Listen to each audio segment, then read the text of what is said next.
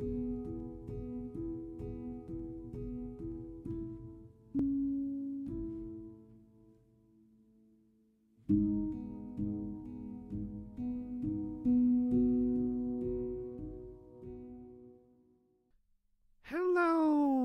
and welcome to Dissecting Philosophy with Dr. McDonald. In this episode, we'll be rounding off the section of Old and New Law Tables in Nietzsche's Thus Spoke Zarathustra, dealing with the sections 23 to 30. Dealing with quite an interesting set of topics of relationships, morality, and finding our own conviction and belief. So let's get started. Section 23. This is how I would have man and woman. The one fit for war, the other fit for bearing children, but both fit for dancing with head and heels. And let the day be lost to us on which we did not dance once. And let that wisdom be false to us that brought no laughter with it. So, section 23 then, very short in comparison to all the other little sections that we've done so far. And immediately we have the whole discussion about the roles of men and women. Man's role is for war, and that of women for childbearing. And immediately we can be like, oh my God, is Nietzsche being completely stereotypical here, fitting into this is the role I expect men to fit into, this is the role I expect women to fit into. What happens, for instance, when you have warrior women throughout history? That completely clashes with the idea of solely being there just to bear children, for instance. And you could say, well, that's the given case, but also we have this interesting line rounding off 23, and let that wisdom be false to us that brought no laughter with him. So in a way, it is kind of being humorous and making precisely fun of itself to say, well, when we think of these given things as being wise, it's making fun of those views that are to argue for such things in the first place. That, of course, within given history, there's people that's going to argue for those given roles, that men have to do this and women have to do this. But also we have with Nietzsche always that laughter and mockery of anything that's held up in such a high esteem, to say, well, okay, that might be true for your view, but that doesn't necessarily hold for somebody else's view, nor will that hold up historically, because precisely going back into those historical examples again, we can see that there's going to be different civilizations and approaches. It's going to clash precisely with what's ever held up as a wise thing for everybody to follow in the first place.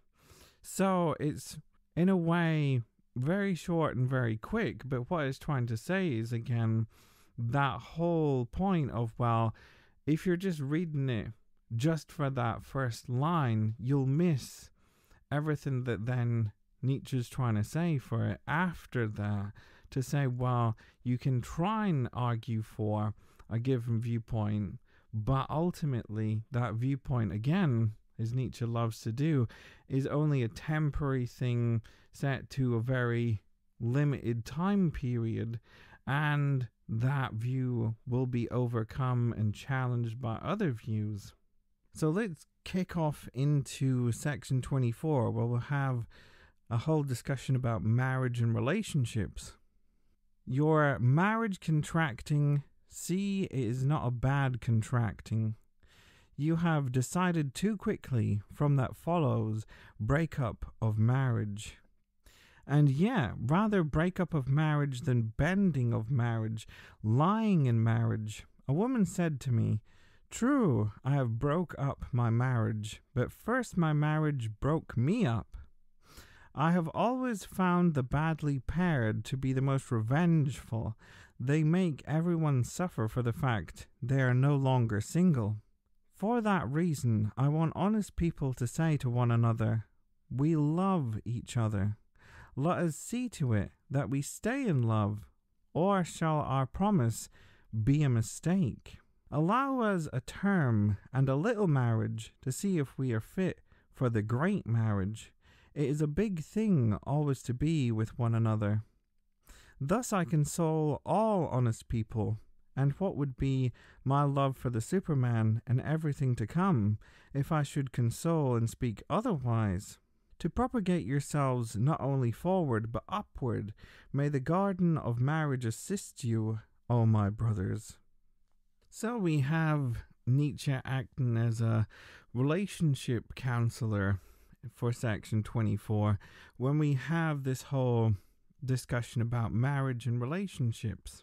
Because we have initially kicking off the section this whole discussion about rushing into marriage and people get married too quickly. And it's such a great line, the one where he says, a woman said to me, true, I broke up my marriage, but first my marriage broke me up. Because it's that whole thing of, well, we can be really intensely in a relationship with someone. We can even be with them for several months. And we think we found the absolute perfect person. But it's such a strange thing when you go into marriage as an institution, because you would think, well, nothing changes in that given way. All what you've done is essentially sign a bit of paper, have the whole ceremony of the wedding, and put the rings on and so on. Nothing technically has changed between either person in terms of the relationship. But it's always just interesting the way that seems to be that marriages can break relationships precisely through people haven't become married in the first place.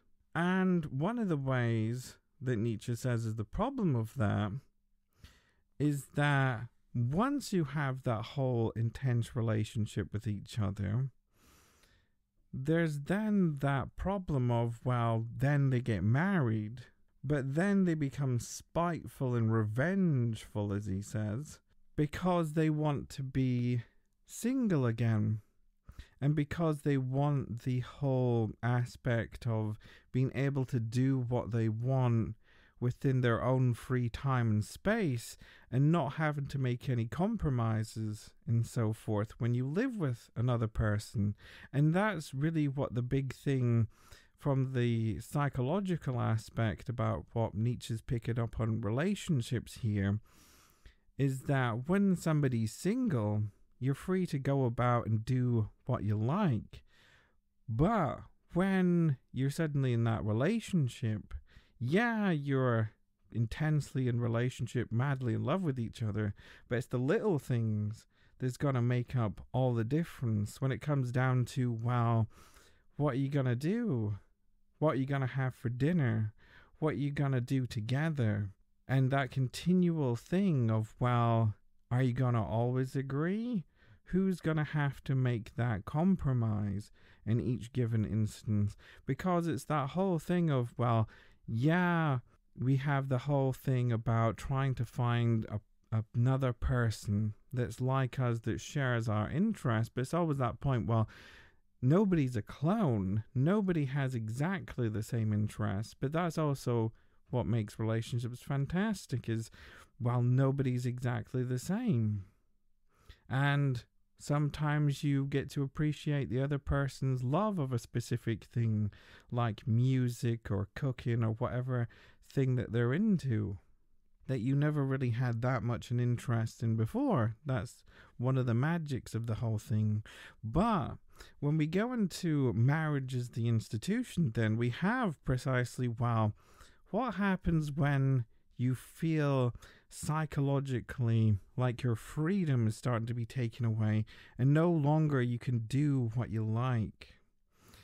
And there's a good quote just popping into my head from actor Jude Law. I think he was on some sort of talk show, and he was talking about relationships, and he was specifically saying, oh, I need my space. I need to have a space, basically, where I'm able to do what I like and have time to myself.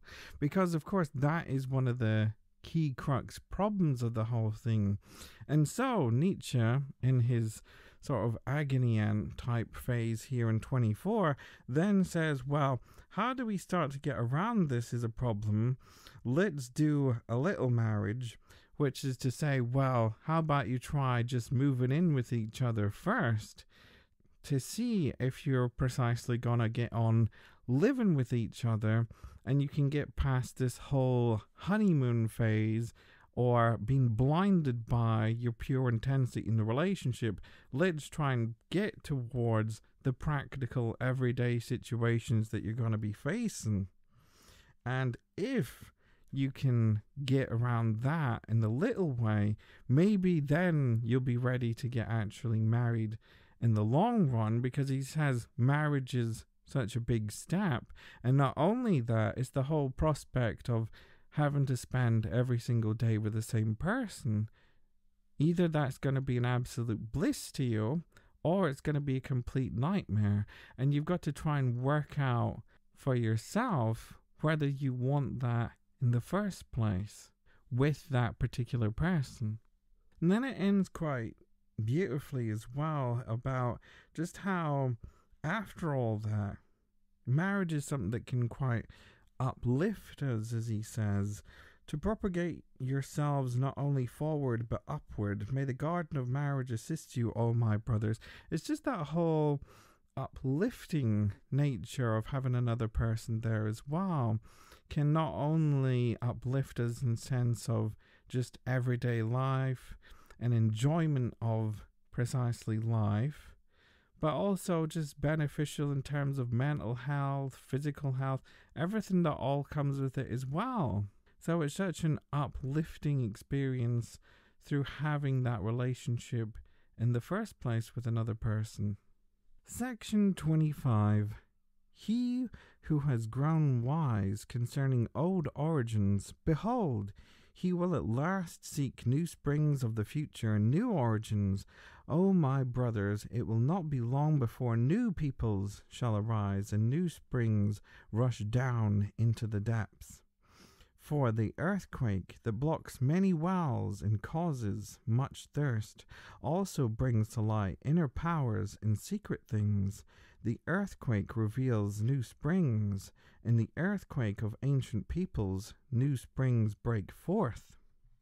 And around him who cries, behold, here a well for many who are thirsty, one heart for many who long, one will for many instruments.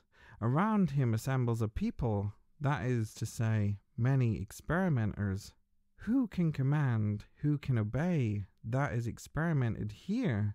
Alas, with what protracted searching and succeeding, and failing and learning and experimenting anew. Human society, that is an experiment. So I teach, a long search. It seeks, however, the commander. An experiment, O my brothers, and not a contract. Shatter that expression of the soft-hearted and half and half. So straight from relationships into a discussion touching upon anthropology and also a little bit of political philosophy. So one of the main targets, or at least two of the main targets within 25 as a section, is Thomas Hobbes' British empirical philosopher, which means that he bases everything very much upon our experience. And then on the other hand, the other person getting targeted here is another philosopher, Jean-Jacques Rousseau. So the key thing between Hobbes and Rousseau is that idea of a contract that he's touching upon here in 25. And the key thing in both their philosophies, for Hobbes's book Leviathan and in Rousseau's book Social Contract, is that they both have conflicting ideas about how society precisely emerged. But in both given instances, they have this idea of a contract that people, when they come together, metaphorically sign in order for them to be able to live together in the first place. So dealing with Hobbes then first, we have the whole idea of a sort of war of all against all, and where everybody's very selfish and only acts in their own selfish interests. So how do you get around that is a problem. You've got to give up your rights and so on. And then what does emerge for Hobbes is the best form of society is a monarchical society. And so you have that famous picture of a king for representing the Leviathan, precisely formed up by all the people that precisely give all their rights to the ruler and monarch in order for them to rule over everybody. And then on the other hand, we have Rousseau's idea of this state of nature, of this Lord of the Flies, such a good book as well for both situations, where Rousseau would argue that people would come together and act much more compassionately with everybody in that state of nature.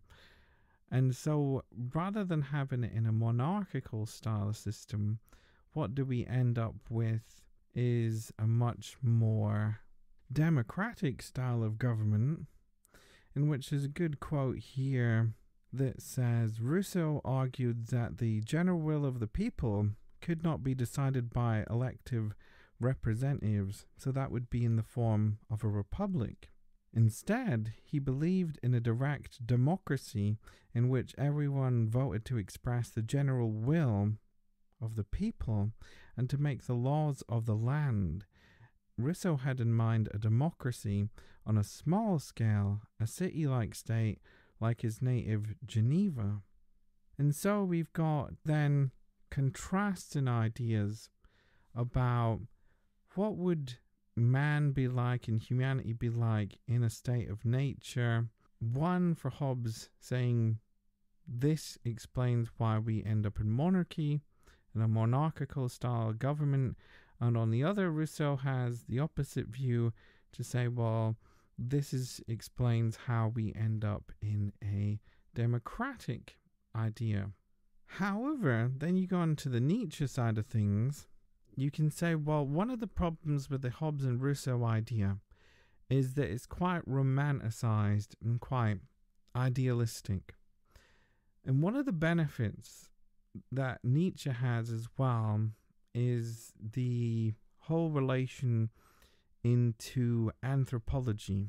Because with anthropology, then you can start to analyze precisely past civilizations. And within that, as he says, what do you have is not precisely one clear-cut idea that either goes with monarchy or either goes with democracy. The idea that you have in contrast is that human society is an experiment, and the ways in which human society has progressed over time is always in this flux, in experimental form, and so it's never clear-cut and precise in every given instance throughout time. That is always going to end up on precisely what form of government it is, what laws are going to be in place, and what's the justice system in place, and so on. What does time and anthropology allow us to see is all that flux. However, one of the things that Nietzsche does pick upon is a constant that remains within all this change is that there seems to be a move and a search for, as he says, the commander. And that goes back into the idea again for going against herd mentality and everybody thinking the same way. What do you end up in is either in a situation where you can be critical and have critical thought, challenge other people, or you just obey it. So you either end up in a commanding or obeying position.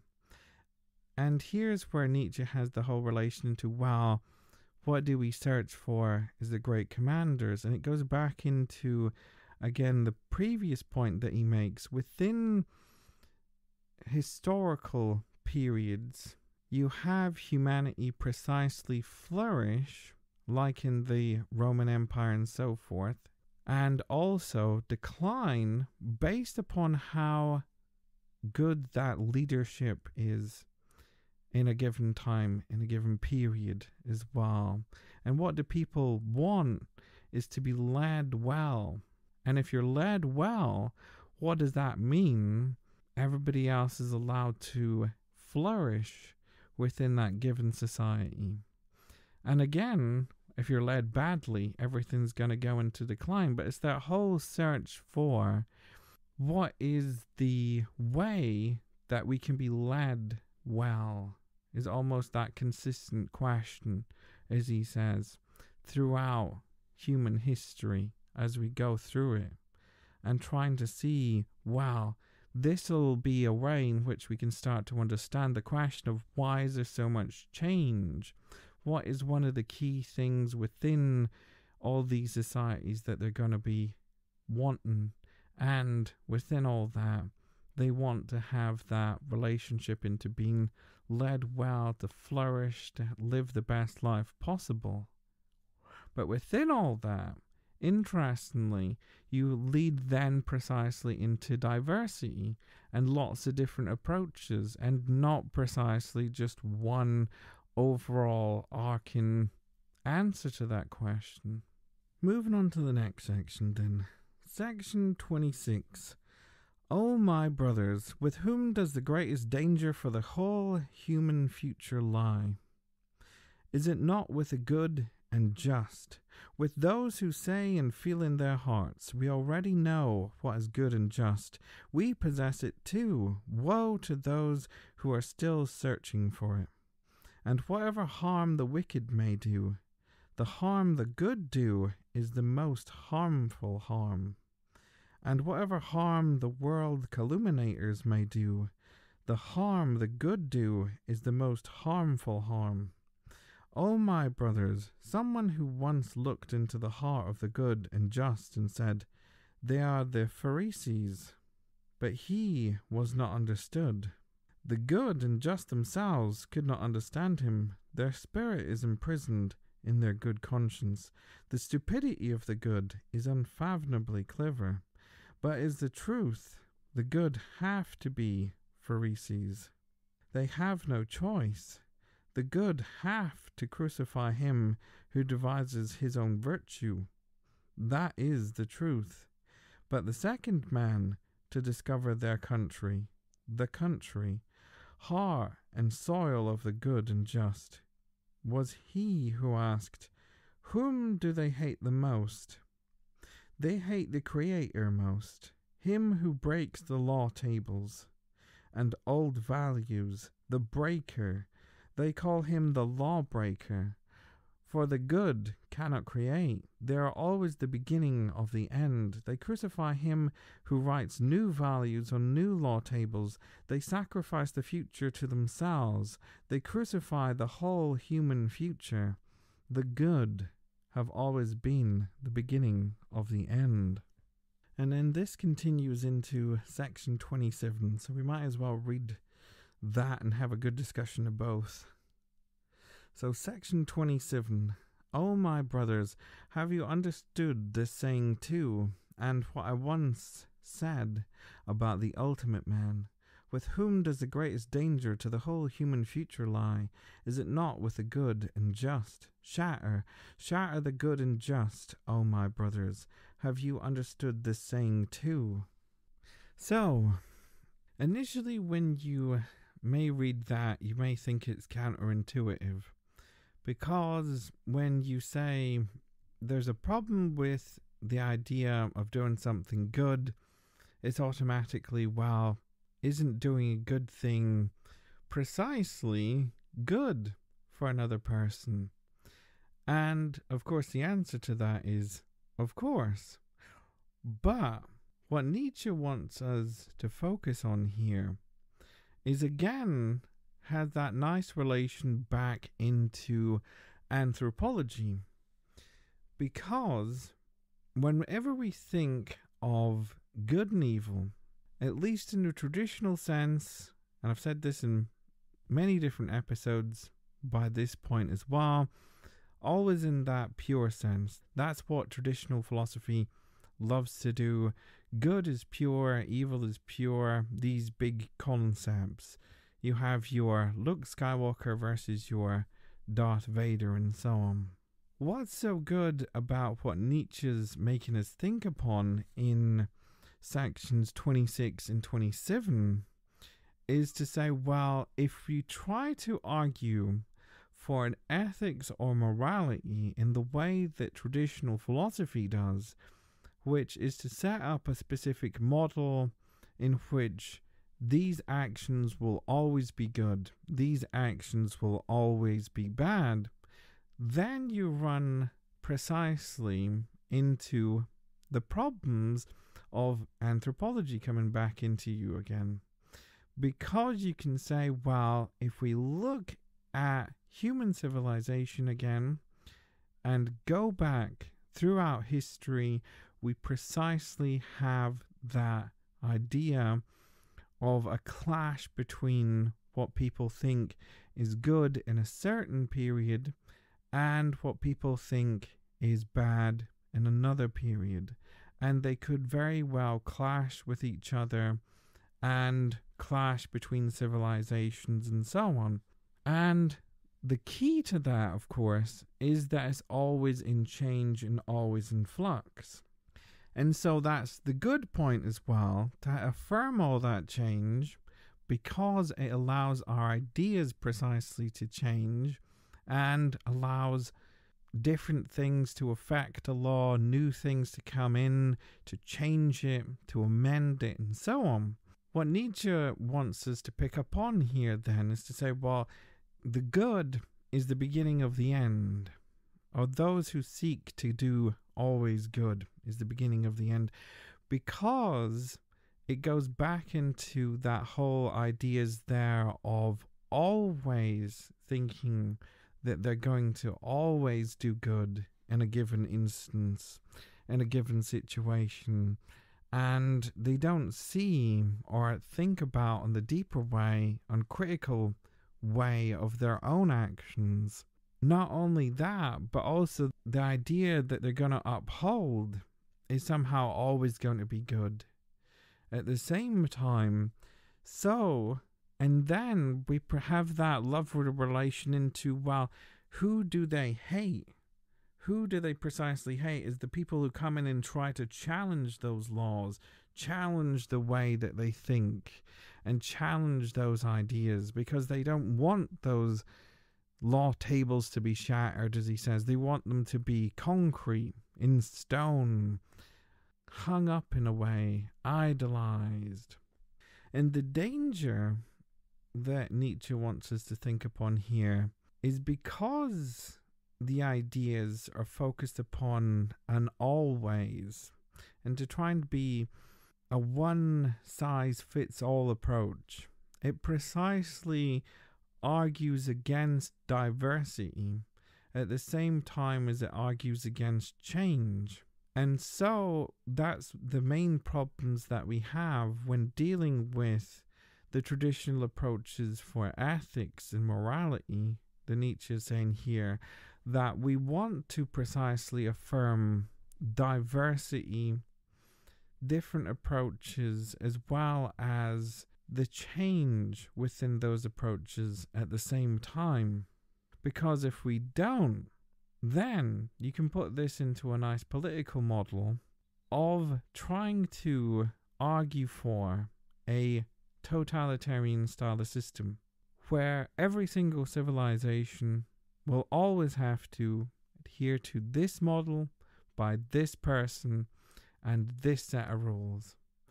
And it's that question of, could you imagine the absolute hell of that system where you couldn't challenge it, you couldn't change the laws, and you're absolutely stuck within the same thing, and nothing you do, nothing you say, nothing at all would be allowed to change it, amend it, and the absolute horror of that situation.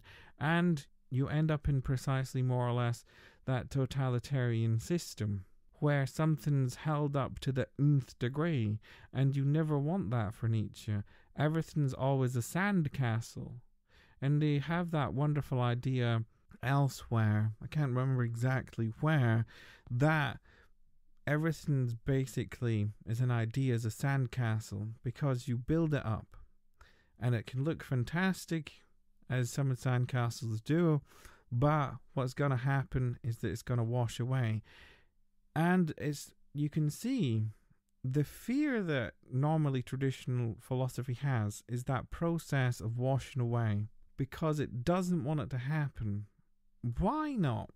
Because it ultimately sees that whole process of washing away as, of course, destructive, but also a block to try and achieve knowledge and try and achieve any basis whatsoever. But Nietzsche's approach is to say, well, yes, it's destructive, but it's also creative. It also allows for fresh approaches to emerge. It also affirms all that diversity. Like we said last episode as well, it allows for all that newness. Section 28. Do you flee from me? Are you frightened? Do you tremble at the saying? O my brothers, when I bade you shatter the good and the law tables of the good, only then did I embark mankind upon its high seas. And only now does the great terror, the great prospect, the great sickness, the great disgust, the great seasickness come to it. The good taught you false shores and false securities. You were born and kept in the lies of the good. Everything has been distorted and twisted down to its very bottom through the good. But he who discovered the country of man also discovered the country of human future. Now you shall be seafarers, brave, patient seafarers. Stand up straight in good time, O my brothers. Learn to stand up straight. The sea is stormy. Many want to straighten themselves again by your aid. The sea is stormy. Everything is at sea. Well then, come on, you old seaman hearts. What of fatherland? Our helm wants to fare away, out to where our children's land is, out, away, more stormy than the sea. Storms, our great longing. 28, then we have this whole fantastic image that Nietzsche gives us of, well, what happens once you let go of a certain idea? Then comes in immediately the psychological effect, and the effect precisely on our mental health when we say, well, once you lose all that grounding, what does it provide is comfort and security. But then you take the rug away from under your feet, as the saying would go, and what you left with is something uncertain and would make you uneasy.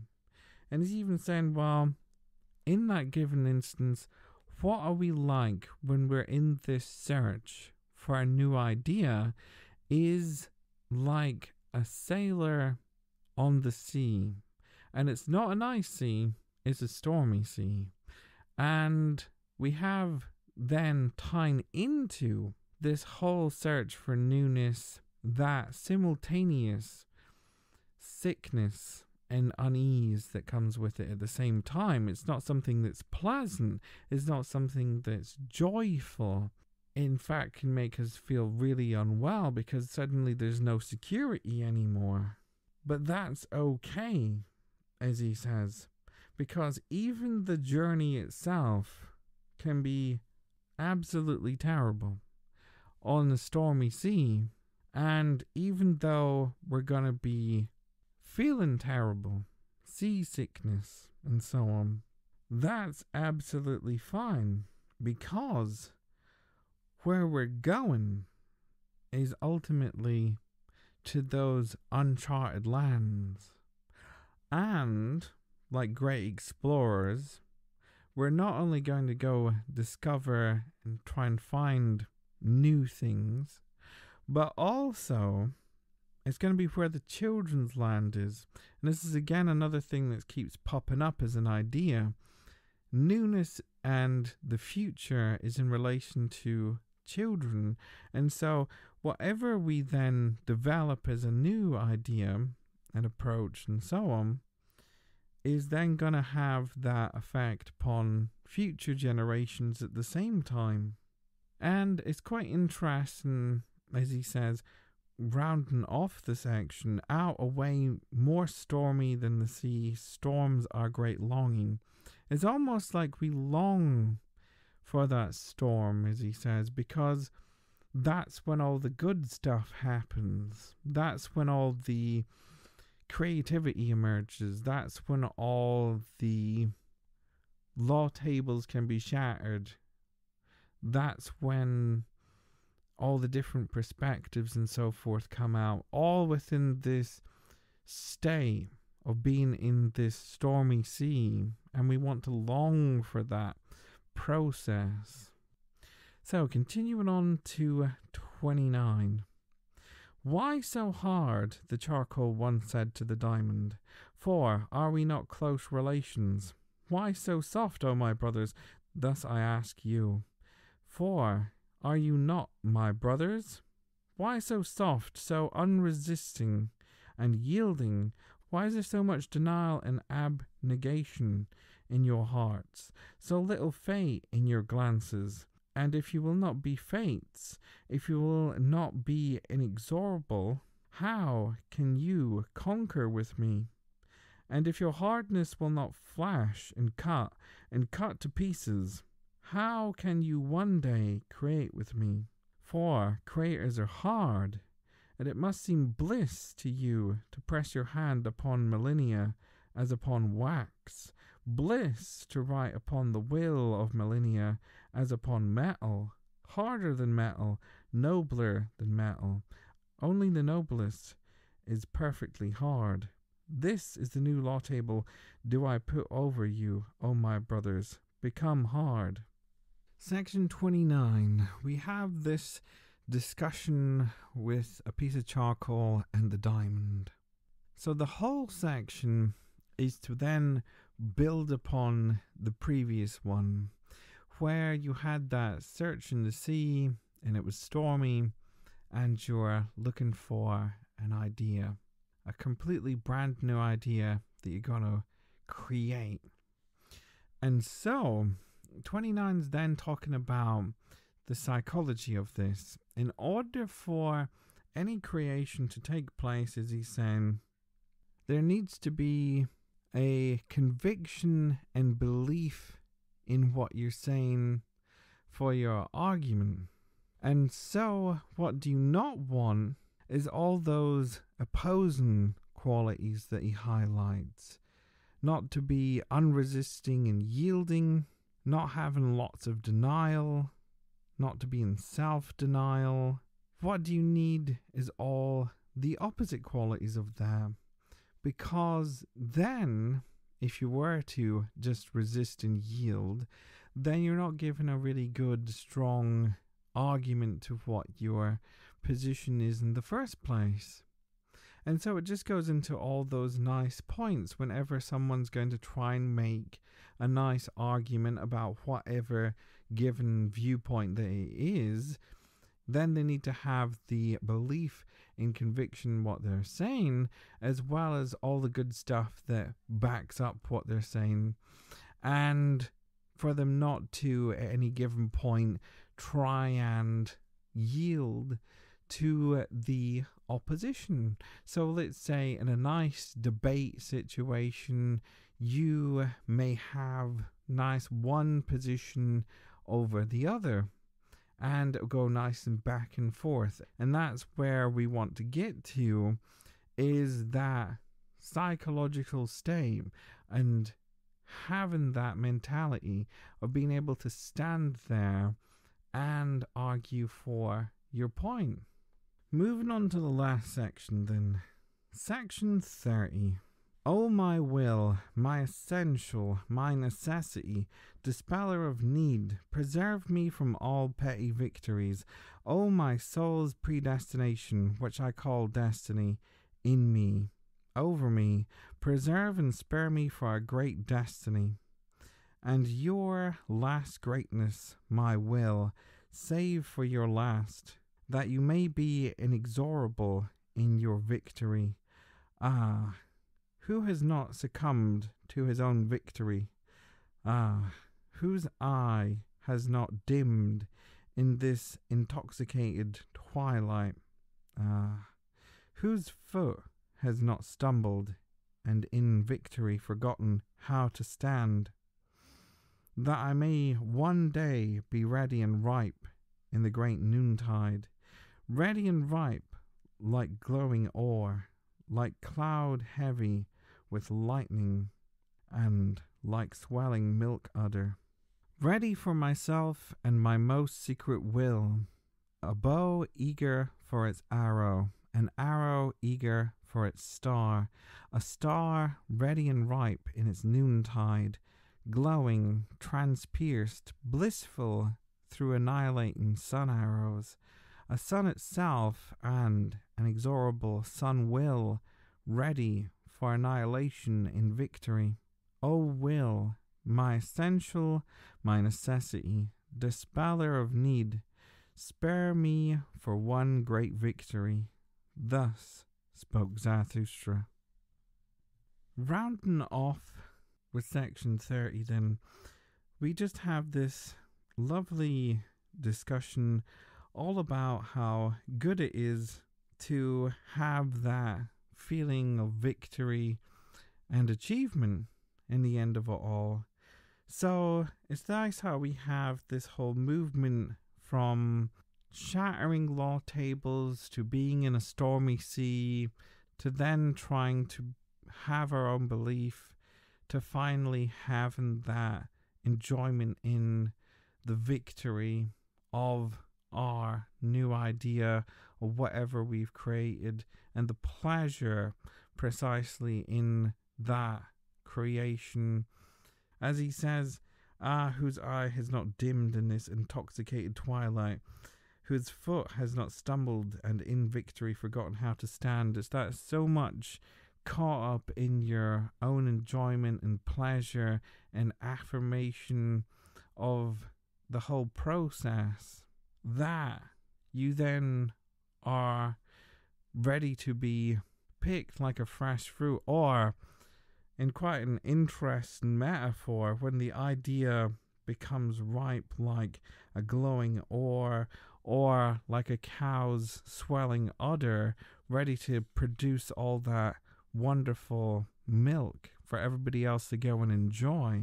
And then, from all that, what is quite interesting is when you have that relation into the part at the end, when you have that whole relation into a bow and an arrow shooting and so on, then it says, a sun itself and inexorable sun will ready for annihilation in victory. That little line there is so interesting in the sense of when you have all that process and then you have all the enjoyment through the creation, people's then took upon that, then it's to be washed away again. Then it's going to be annihilated. And then that just goes back into the whole process that Nietzsche has as well for our ideas and for the whole creative process. It's not something that should be, or any particular person, upheld as, oh, isn't this a lovely thing that we've plucked and taken in and enjoyed? It's almost like Nietzsche has this fantastic relationship between when you really love something, it's like enjoying really nice food, whatever it be, and then you just indulge and gorge yourself on it. Can't get enough. Give me more of it. And that's the whole point, is that people tend to get caught up, and it's so good, and you get so caught up in it, you want more and more and more. And so that's the time when you say, well, I may have enjoyed that, but I need to be ready to enjoy something else. It's almost having a metaphor of life being like a buffet, and all of what we would get is if we just ate from the same buffet all the time, be for whatever style of food it is, wouldn't that just make life so much more boring? Wouldn't life be so much more exciting if we went to try different styles of food, different things, and so on? And that's the whole point when we have this relation into the annihilation and this movement into, well, now that people have enjoyed this idea, now we need to move on. Now we need to try something else, enjoy something else. But also, as he rounds off, is spare me for one great victory. Give me that sense of enjoyment of having everybody enjoy my ideas. Which then touches upon nicely of Nietzsche's own life, and within his own time period, people not really enjoying his ideas or books that much. But post his death, of course, very much so. And so everybody has that great enjoyment of Nietzsche. So that manages to wrap up the section of old and new law tables. In the next episode, we'll be getting on to the section, the convalescent. So, many thanks for listening to the episode. I hope you enjoyed my discussion of the sections 23 to 30 of the overall section of old and new law tables in Nietzsche's Thus Spoke Zarathustra. Feel free to check out my Patreon page at patreon.com/dissectingphilosophy.